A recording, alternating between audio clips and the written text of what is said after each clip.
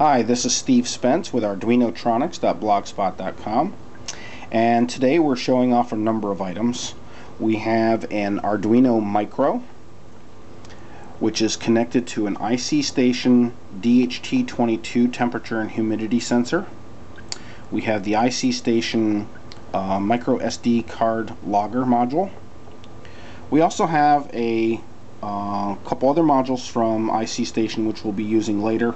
The RTC or real-time clock and the BMP 180 barometric pressure sensor.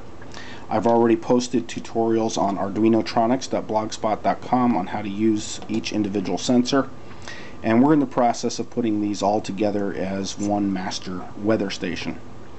But right now I wanted to show you how we can save the data coming off these sensors onto an SD card. So if you come over here, we currently are printing these values, the humidity, the temperature, and heat index, to the serial monitor. Now at the same time that this information is going to the serial monitor, we are also writing temperature and humidity data onto the SD card that's sitting in the logger. And I'm going to go ahead and pop this card out. Just push in and it pops out. And we're going to put it in a carrier. And we're going to insert that in the laptop, and we're going to show you the data that has been written to the SD card. And there's datalog.txt. So there are the humidity, 46.3%, and the temperature, 71.24 degrees in Fahrenheit, that were written to the SD card. And as we go along with this project, we'll also have the barometric pressure data. We'll have a date and time stamp on there to show what time that those readings were taken. We also have a wind speed and direction sensor and a rain gauge sensor that we'll be adding in the near future as well. But I just wanted to let you know that IC Station does put out some very high quality sensor modules.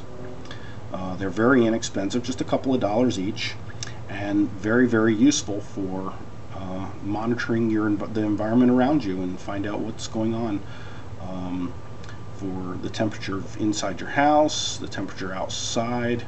We have a whole wide range of sensors that we can get from IC Station that would really help you out in building a very complete weather station. So this is Steve Spence with ArduinoTronics.blogspot.com, and I hope you've enjoyed the project. One quick mention I wanted to make is that the SD card logger requires an int or a string to write to the card, and the temperature sensor, temperature humidity sensor, puts out a float. So instead of 13 degrees, it'd be 13.56 degrees, or as you saw here, 71.24 degrees. So that's a float, where an int would just be 71 and the humidity would be 46. So we had to do something special here. We had to convert those floats to a string, and that's what this function here does. It converts that float to a string, so then we can concatenate the strings and print them out to the SD card. So I just wanted to mention that one feature there, because you'll go ahead and try to save these to the SD card, and you'll wonder why you're getting some errors, and that's the reason for it. So again, Steve Spence with ArduinoTronics.blogspot.com.